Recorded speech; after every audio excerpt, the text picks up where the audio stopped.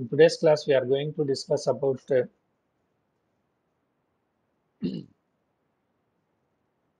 sparse matrix. Sparse matrix. In yesterday's class, we all these topics are discussed. Now we discuss about the sparse matrix and what is meant by a sparse matrix and how it can be represented. Uh, that we discuss. Actually, we all know that matrix can be represented in a two-dimensional format. So we can say that a matrix is nothing but a collection of data which is arranged in a two-dimensional format. That is nothing but rows and columns format.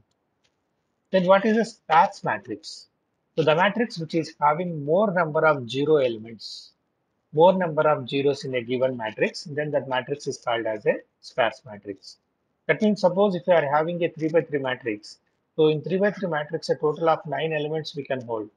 But out of those 9 elements, if 5 elements or more than half of the elements are only zeros, remaining are non-zero elements, then we can call it as a sparse matrix. So what is the speciality of the sparse matrix?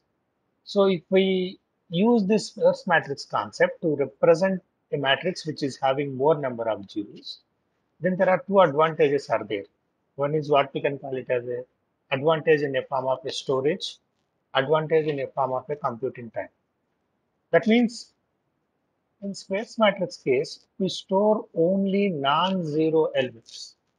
That means zeros are very less used variables in a given matrix. That's why we store only non-zero elements so that less memory will be occupied. And next one is a computing time. That means logically the computing time is saved designing a data structure traversing only non-zero elements. That means we use only non-zero elements to perform the computations. So computing time also reduced. For example, here you can see that in example case here, you can see that this is the matrix, which is a 4 by 4, 5 by 5 matrix. In this 5 by 5 matrix, we can observe that here we are having more number of zeros and a less number of non-zero elements. So the maximum of in a 5 by 5 matrix, total of out of 25 elements, we are having only six non-zero elements, remaining are zero elements. So representing a sparse matrix in a 2D array leads to wastage of lots of memories as zeros in the matrix are no use in most of the cases. So instead of storing the zeros with non-zero elements, we can store only non-zero elements.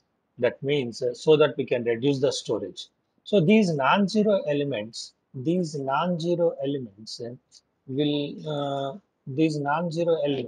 will be stored in a form of a triplets, will be stored in a form of a triplet.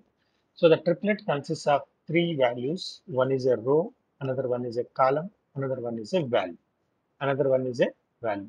So in sparse matrix, all the entries will be stored in a form of a triplet. The triples consists of three values, row, column, and value. Row, column, and value. So this space matrix can be represented in two different ways. One is by using the arrays, another one is by using the linked list. Now let's have a glance on how we can use the arrays to represent the space matrix. As I told you just now, it is represented in a form of a triples like row, column, and value. So here you can see that this is the given matrix, this is the given matrix, and this can be represented in a form of a sparse matrix. This can be represented in a form of a sparse matrix. And here row is represent the index of the row where non-zero element is located, and column is nothing but the index of the column where non-zero element is located, and the value is nothing value corresponding value in it. So here you can see row, column, value. So let us assume that this is the zeroth row, and this is first row, and this is second row, and this is third row. And let us assume that here also this is zeroth column, and then first column, second column, third column, and fourth column. So now you can see that zeroth row, and in second column, we are having the value 3. So zeroth row and then second column, we are having the value 3. The 3 will be stored here. The 3 will be stored here. Likewise, in second case, zeroth row and then fourth column, we are having the value 4. we are having the value 4. 0th row, 4th column, we are having the value 4. Likewise, first row, second column, we are having the value 5. Now tell me, what is the value we are having first row in third column?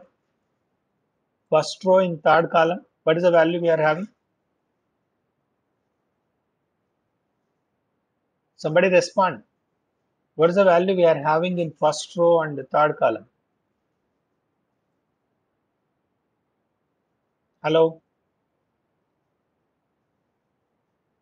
Hello? Am I audible? Asghar Ali? Lavanya? Asghar Ali, Lavanya? What happened to all? Mongolian? Sound, sir. Sound? What sound? Mongolian? Yes, sir. What's the value stored in first row and third column? 7, sir. 7. Very good. And then in case of third row and first column, third row and first column, this is 0, 1, 2, 3. Third row and first column, we are having the value 2. And then third row and second column, we are having the value 6. So this is how we can represent the spares matrix. We can represent the spares matrix. Now this spares matrix can be represented in a form of a linked list. So linked list consists of nodes, and each node is having 4 fields. Each node is having 4 fields.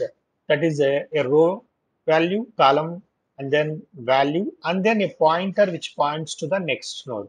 That means the next node is nothing but it contains the address of the next node. It contains the address, or we can say that a pointer which points to the next node.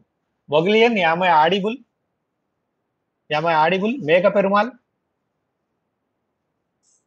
my voice is audible? Yes, sir. Yes, sir. Okay, okay.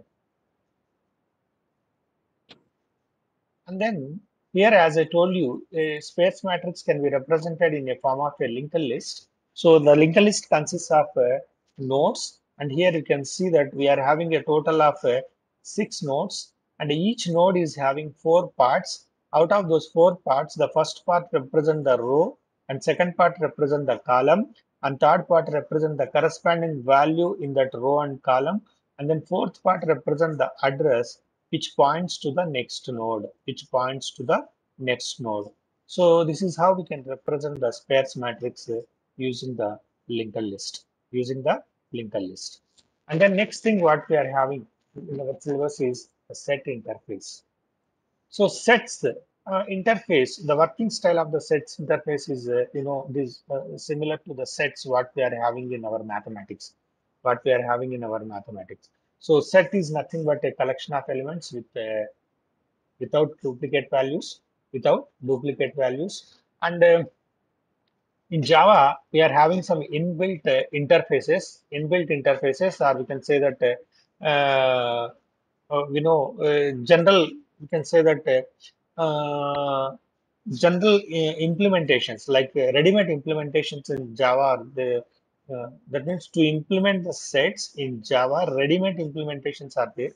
So we can use those implementations to work with the set. Set is nothing but collection of elements without duplicates. So the set contains only methods inherited from inherited from a main class collection. So in Java, we are having 3 different types of sets. One is a hash set, another one is a tree set, another one is a linked hash set. Another one is linked hash set. So in hash set, the elements are stored in a hash table. The meaning of that one is there is no guarantee that the elements will be stored in order, in sequence. So every hash set is having some hash code. Based on the hash code, the sorry, the newly entered value will be stored. Whereas in a tree set, the data will be stored in a form of a red block tree. Order of its elements, uh, the in what way those elements will be stored depending upon the value what you are storing in that red block tree. And substantially, another one what we are having is a linked hash set. It is a combination of a linked list and hash set, or we can say that a hash set which is implemented using the linked list. So if you are using out of these three, hash set is somewhat faster, and tree set is somewhat slower than the hash set, whereas the linked hash set is having its own advantages that we will discuss in later. Discuss in later. So if you see the hash set class, which is a predefined class in Java, it is having a set of elements. That is what we can call it as a objects. It does not give any guarantee that the elements will be stored in an order, and it doesn't allow any duplicate elements. It doesn't allow any duplicate elements. So we can write the hash set class as class hash set. Here you can see class hash set T, and then this is the syntax, and we can create the objects as hash set string and the object and a new hash set string. The following constructors are available in a hash set, that is a hash set and hash set into capacity. The capacity represents how many elements that can be stored in a hash set initially. And of course, the capacity may increase automatically. Like as you store more number of elements in that hash table, then the capacity will incremented automatically. Along with these constructors, hash set class is also having some methods. That is the add method to add the objects to the hash class, and remove method to remove the elements from the hash table, and clear to remove all elements from the hash set, and contains to check whether a hash set is having a specified element or not. That means it returns either true or false. And another method is empty. It returns true if the hash set contains that elements. And another method is size that returns number of elements present in the hash set. All these methods are predefined methods. Once you use the hash set class, we can directly use these methods. For example, if you see the example, here you can see public static void main. Here I am creating the hash set HS, and the string, it represents that the content, the data which can hold in the hash table is of type string, is of type string type. So here I am by using the add method, predefined add method, here I am adding some strings to the hash table, which is a like India, America, Japan, China, and America, like that we add here. And here, and when you are to display the values of a hash set table, and directly we can write system.out.println hash set is equal to plus HS, and directly it will give the list of elements, that is India, America, Japan, China, and America. Just now I told you that most of the cases, this is how that hash table works. This is how this hash table works. Likewise, we can use hs dot size that gives a number which represent the number of elements in the hash table, and we can use hs dot is empty. That time it returns either true or false. If the list is empty, it gives true, or else it gives false. And we can also check hs dot contains some like India. Here, if you are using the object name as, then it checks whether India is present in the hash set or not. And then likewise, we can use the clear to remove all the hs dot clear method to remove all the elements from the hash table. And then like remove a specific object, we can use hs dot remove obj in the sense, again here we need to mention the object, any name of these countries, given countries, then it will remove that particular one. So if you see, this is how that hash set works.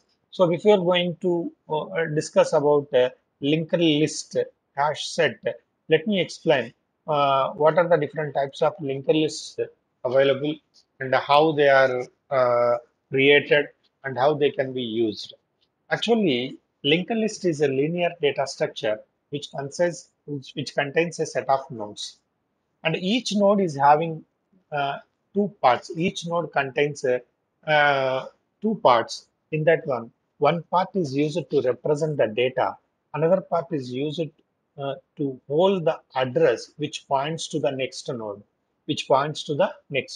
So the second part, what we can call it as a link part, the first part is having the data. That's why the data part, what we can call it as a information part.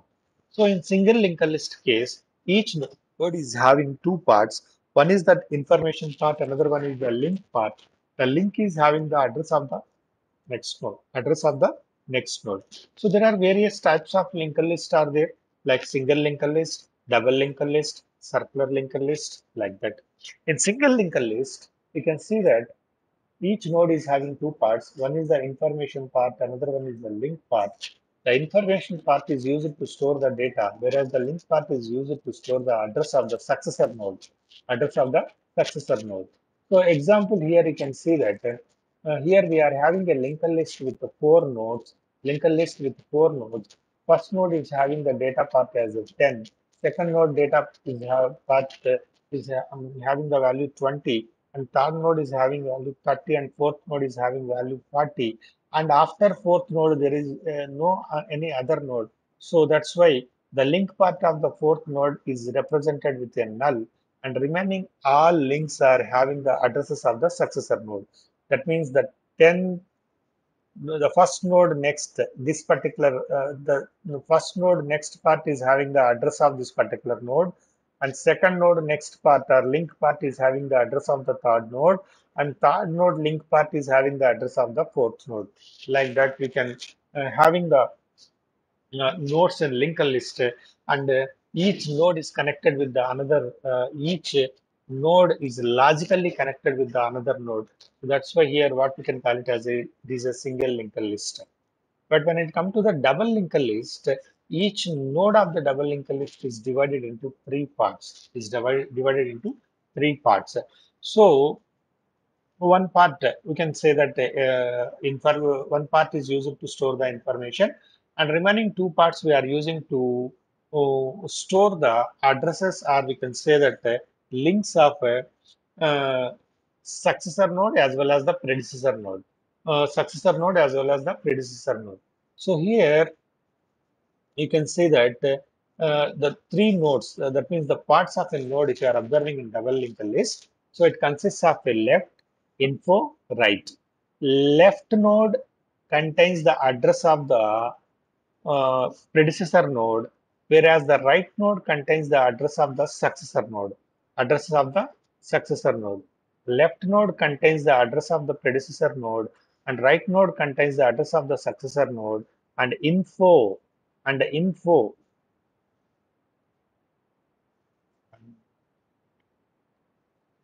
uh, and here that info is contains the data, actual data part, or we can say that the information, or we can say that the information. So we can say the information. So this is how a double linked list is represented. Here we are having the four data values 10, 20, 30, 40, and out of this part contains, there is no any predecessor node for the first node. So here the that part of the link part of that or left part of 10 is filled with null, and the right part is filled with the address of the next node. But when it comes to the second node, it is having two nodes. One is a node with value 10 is as a predecessor, and a node with value 30 as a successor. So it contains here the left part contains the address of the first node, and right part contains the address of next node, address of the next node. This is how actually double linked list is created. And the advantage of this double linked list is we can freely move in any direction. Like we can move the linked list, we can traverse the linked list either from left to right or from right to left or from right to left easily. And the third type of linked list, what we are having is a circular linked list. So here in circular linked list, there is it is a slight modification of a linear linked list, what we discussed in previous part. So here in circular linked list, what we are having is the last link part, last node link part is having the address of the first node. So here you can observe the last node link part. In case of single linked list, it contains the null, whereas In case of circular linked list, it contains the address of the first node. Address of the first node. As a result of this one, we are having a that is the reason why we can call it as a circular linked list. That is, but here there is some disadvantages there in using the circular linked list. If you are not taking a proper care in processing, it is possible to get into an infinite loop. So మనం processing చేసేటప్పుడు ప్రాపర్గా గనక మనం చేయకపోతే ప్రాపర్గా అంటే care గనక తీసుకోకపోతే there is a chance that we May enter into a infinite loop. So in processing a circular link list, it is important that we are able to identify that end of the list. We should able to understand, we should able to identify the end of the list, end of the list. So if you are not identifying the end of the list, meaning of that one is you will be in infinite loop. You will enter into an infinite loop. You will enter into an infinite loop. So now this is how this circular linked list works. So likewise, in all the circular linked list, of course, boys, we can implement a circular double linked list also, circular double linked list also. And in all these three types of linked list, there are some common ADTs. We can define a common ADT, abstract data type. That ADT contains various types of methods. That is what we can call it as a create, is empty, count, index, delete, and traverse. Here, the create is used to create the initial single linked list, and is empty is used to return to check whether the linked list is having is empty or not, and count is used to check how many elements are there in a linked list, how many nodes are there in a linked list, and the node index comma x method is used to insert an value x or object x at the given index, and the delete index is used to delete a particular node from a given index and of a given index, and then traverse is used to list all the elements from left to right in case of single linked list. So the linear list ADT is translated into Java interface as follows, like interface followed by linear list, and it contains of these methods. To implement the above said linear list operations, just following, just have some assumptions like the single linked list implementation of a linear list require a class node which contains two data members. One is the info, another one is a link field. The info field may contain any data type of object. The link is a reference to the next node. And then let size be an integer type identifier which represents the number of elements in the list. So in the given loop, the size is nothing but, let us assume that it is an integer type. So at any time, size gives the number of elements present in the linked list. The number of and for each insertion, the size will be increased. On each deletion, the variable value of size will be decremented by one. Decremented by one. So now let's have a glance on how I think you have a pictorial representation of how a linked list will be. How a linked list will be. That means a linked list contains a set of nodes, a collection of nodes interconnected with each other, and how this linked list can be implemented in a programming way that we will see now. So first of all, what we need to create a node which consists of two parts. One is the information part, which is of type object. That means in the information part, we can store any type of data. And the next one is a link, which contains a node type again, which contains a node type. So what is this link and it contains the node part? Meaning of this one is no. The link is holding the address of similar type of node. Address of similar type of node. You know, the node is a class type here. That means we are creating the object of node. The address part of that node is points to the another object of same class type. So that's why here we are using the node link. So this is actually what we can call it as a self-referential uh, structure. Self-referential structure. That means it points to the similar type of nodes. So then afterwards, this is a class what we are creating, and then we are creating a class SLL. Here SLL stands for single linked list and implements linear list. Implements linear list means what? Linear list is a interface which is defined here, interface linear list. And then here I'm using node type of temp node head PQ. So node type of temp. Temp is also having two parts. One is data part and another one is the link part. As these five variables I am declaring as a node type, each variable is having two parts. One is a data information part, another one is what we can call is as a link part. And then let us take here int size, and I am having some methods, definitions of the methods for create and is empty, count, and then insert, and then what we are having is a delete, and then traverse, So now write the, let's go for the actual what we can call it as a main class which contains the main method. So here SLL demo this is the class name, public static void main, like string args, and SLL, I'm creating an object, SLL OB is equal to new SLL.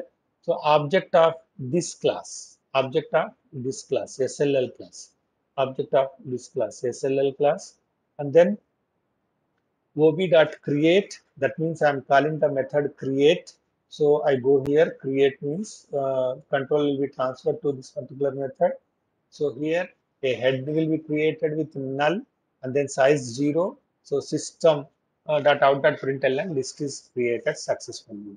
That means a node named with head is created with initial value of null. That means with initial value of null. With initial value of null. That means it can hold some address of node type. It can hold some address of node type. Then afterwards, system.out.println number of elements in the list is ob.count. Presently, we are not at all inserting any value in the linked list. So ob.count gives you the value 0. Initially size value is 0. So if you see control is transferred to this count method. So this count method, it returns size. The size value initially what we are given is 0. So output, we get the output as 0. We get the output as 0. Then afterwards system.out.println list is empty. Yes, no doubt. List is empty. Initially it gives the value here. List is empty means true. It gives the value true. List is empty. Now I am inserting the value 10. So let us assume that here. Let us assume that here for mm, okay. Then next ob dot insert 0 comma 10. The meaning of that one is I want to insert a first node as 10 and second node as 20 and third node as 30. And whenever you are using this, what happened means that the insert method will be executed. Insert method will be executed. Insert method will be executed, and it checks whether your given index is out of bound or not. So if it is not out of bound, a new node will be created, and in that new node information will be data what you are given here. The data part what you are given is 10, and data part what you are given is 10. So that will be stored, and index is 0 as it indicates that it is the first node. So node link is equal to head. The node link part contains the head part, and head is equal to node. That means simply it creates a node like this. It creates a node like this. That means insert your ob dot insert ob.insert 0 comma 10 will create a node, let us assume that will create a node of this type,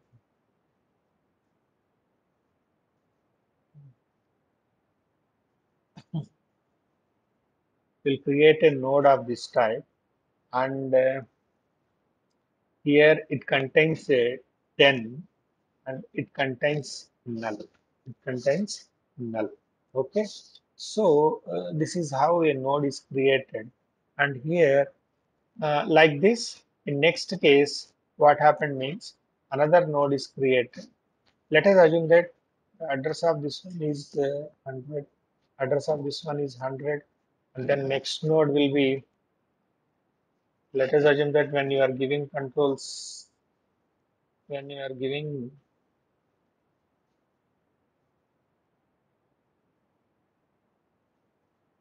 address of this one is 200, address of this one is 300. Here the second value will be stored like 20 here and then 30 here, 30, and address of this one is 100, address of this one is 200 now. So here it contains 200, 200, here it contains 300. That means what happened means this is the first node, and this first node next part contains address of this node, that means this one, and the second node next part contains address of this one, that means this node, and as this is a last node, it contains the null. As it is a last node, it contains the null. So this is how actually linked list insertion process can be takes place. And now system.out.println, number of elements in the list is ob.count. Now as you are inserting the three elements, the count value gives you as a 3, and then system.out.println list is empty. Now your isEmpty method returns false as it is having already three elements, and now you are saying that you delete an element from the second location.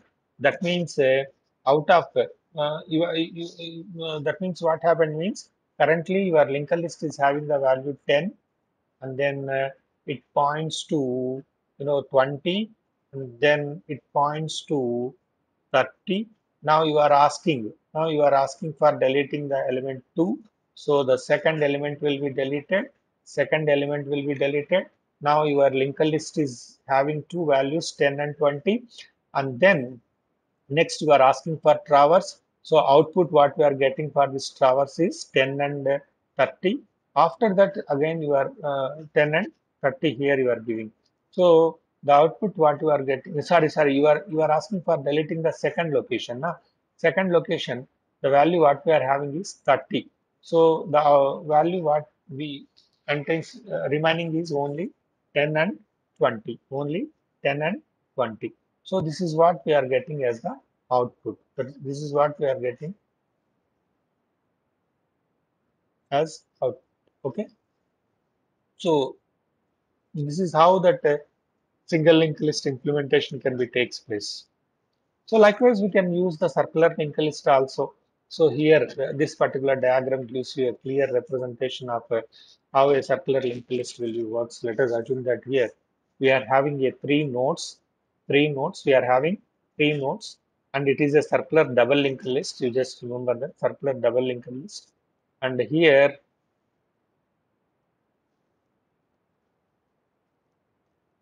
circular it is a circular double linked list, so it contains of three parts, and this is the address of the left node, and this is the address of the right node, and this is a data part. This is a data part. When it comes to the if you consider the circular single linked list, that time we don't have this, we don't have give me some 2 minutes time, I will show you how a circular single list will appear.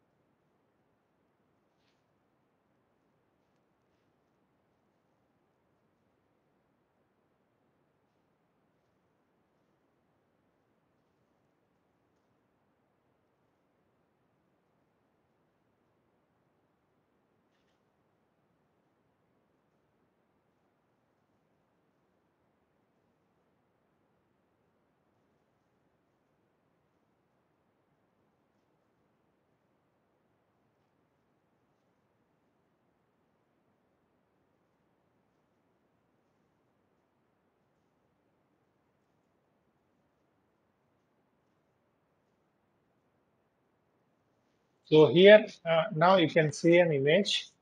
You can see an image how a circular linked list will be appear. So let us assume that here this is the first node, and this is the second node, and this is the third node, and this is the fourth node.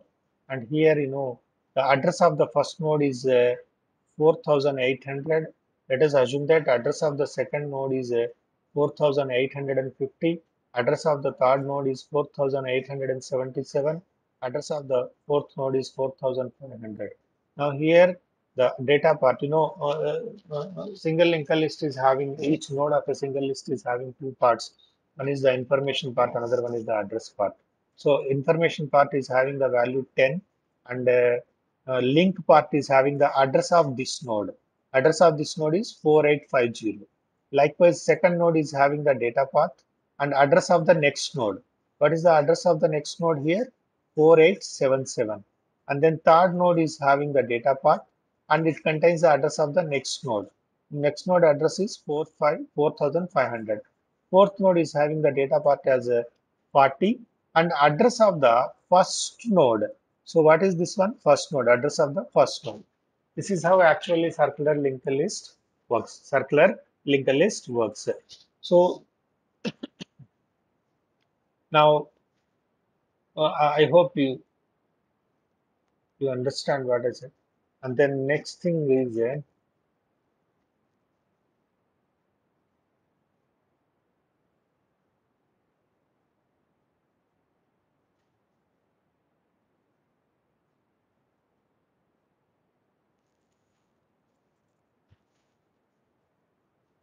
so mm,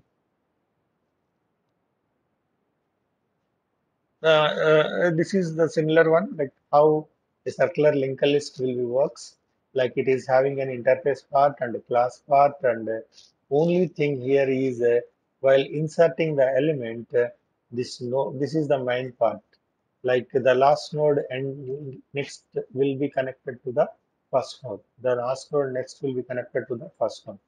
Remaining everything will be same as in the linked list. Okay. So this is how a double linked list will be created.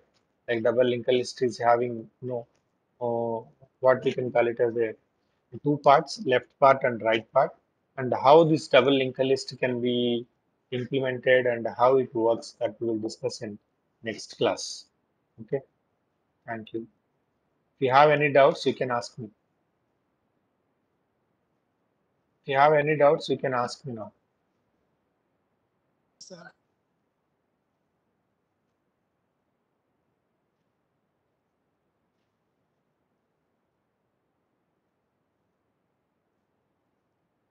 Mega Parmal, Moglian, Azhar Ali. If you have any doubts, ask me. Dinesh Reddy, any doubts?